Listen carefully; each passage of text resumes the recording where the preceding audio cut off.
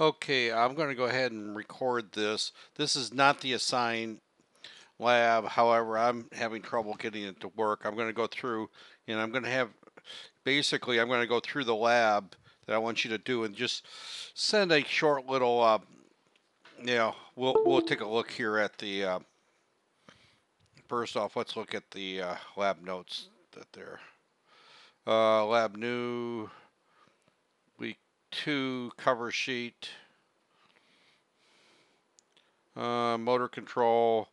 All right, we're going to be basically, I'm going to skip the H bridge for now and just simply go through and do a short little video. So kind of skip through, answer the questions on the stepper motor, but we won't be running the stepper motor right there. So what's the use of the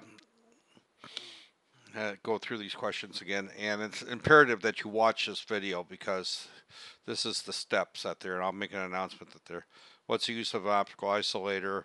Don't worry about using the ohm meter out there, but explain the PWM technique and that there. What's the disadvantages that there? We're not using the HCSC12 as you well guess, and go ahead and answer the questions out there, but. Out there. So just simply answer the questions. Don't worry about the procedures for this lab out there. Okay, let me close this. I'm going to post in the announcement, I'm going to post a link to this website. This is actually much more detailed, but I'm stealing the code. This is from how to do the PWM on the AT Omega and AT Mega 320. We were using a different processor. Unfortunately, we're having some trouble with the software. We'll try to get back on there. So instead of doing no lab, I'm just doing a short little demo lab and having you copy it that there. So the code I'm going to use and kind of read through this so you have an idea. I'm right there, but basically this here is setting PD6. I'm doing the other one, and this just simply sets the timers. This here explains, and this course is a little confusing this time. It's in transition. We're using a different processor for the lab than the textbook, so without going into much detail, I'm just going to simply give you the code. The code I'm going to be doing is this one right here. This sets up 2 timers right there, and port B1 and 2 are now outputs. We're going to set them up with different duty cycles right there. We use 2 different timers to set up the duty cycle right there. We're setting them to non-inverting mode, and we're using a fast PDM mode right there. This particular processor, let me go ahead and bring up the software right there. This is a little bit of a problem we've got right there, and this is where things went south real quick with these labs. Right there, if you follow the labs that there, and I'm going to just go ahead and hit new project.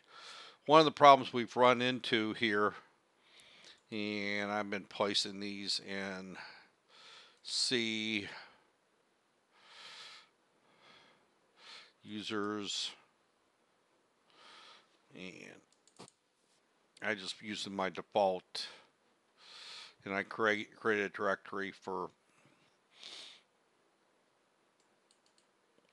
and again, I will accept this lab late, as I've mentioned earlier, simply because of all the issues going on. And I'm just going to say new projects just to show what the problem is. We select default,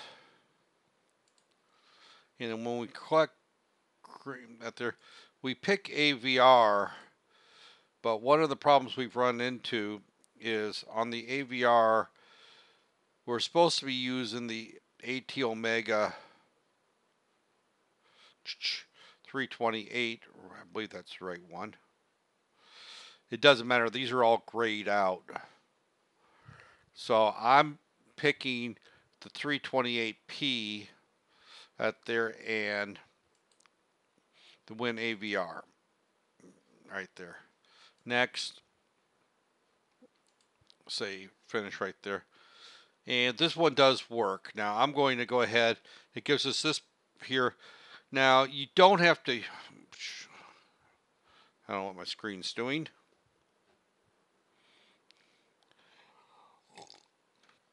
Right there. Now I'm going to just go ahead and use that other one, and I'll post in the announcement the link set that there. But the outputs are PB1 and PB2 right there. We don't need to have a crystal for this particular one because that's built into it right there. Later on, we'll go ahead through and we'll use potentiometers to control it. But let's just go ahead and add. Actually, I've already done this project. I could probably, right there, if we fit component mode, right there.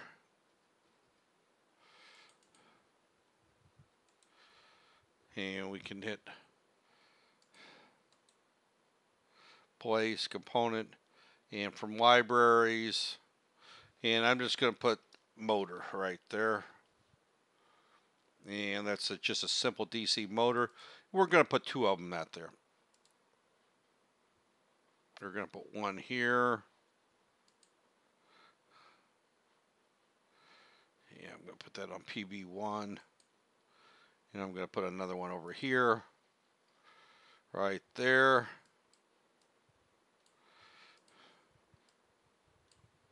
And let's just bring these down to where they're equal. That's not a very good drawing right there. It's hard to draw while I'm in record mode, but I'm going to go ahead and do that there. Let's go ahead and put generator mode. It's not generator mode.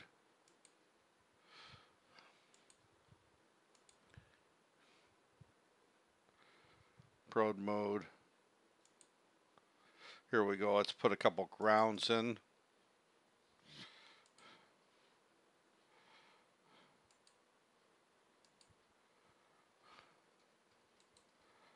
Place.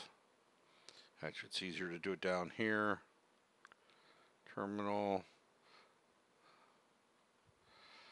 Ground. Let's put one on this motor here. Oh.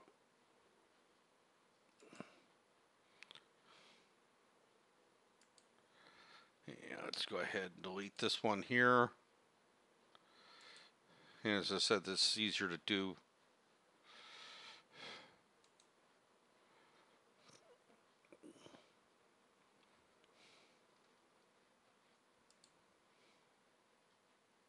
Oh, power. We don't want power. Place. Terminal. Ground.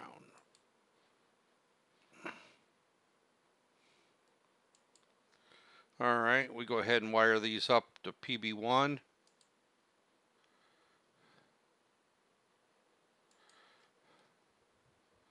And PB2.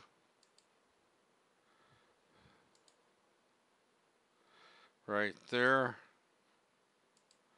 So those are they're wired up right there.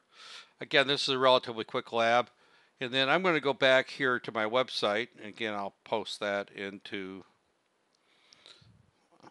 that there. Go back to my website right here. And I'm just going to grab this code right here. This is more than adequate right there. Copy that right there. And I'm just making this a short little demo lab simply because of our mess. We go into our source code and we paste that. Control V right there. So we've got this going, and then at this point we build it. Rebuild project. Now keep in mind that we're going to see the two motors spin. One's going to be roughly 3 times as fast as the other. So we go over here to our command capture and we hit debug and we just run simulation. If all is working, you can see that this motor is the one running at 25% duty cycle. This one's running at 75%. And basically, that's all I want you to do. Just go ahead and turn in the two screenshots and answer the questions right there. Again, this is a simple lab. Later on, we're going to be adding a couple potentiometers to our two analog to digital converters right there and control our speeds using our analog converters. But that's all I want you to do for this lab. It's relatively straightforward. With that, I'm going to go ahead and stop our recording right here. Right there.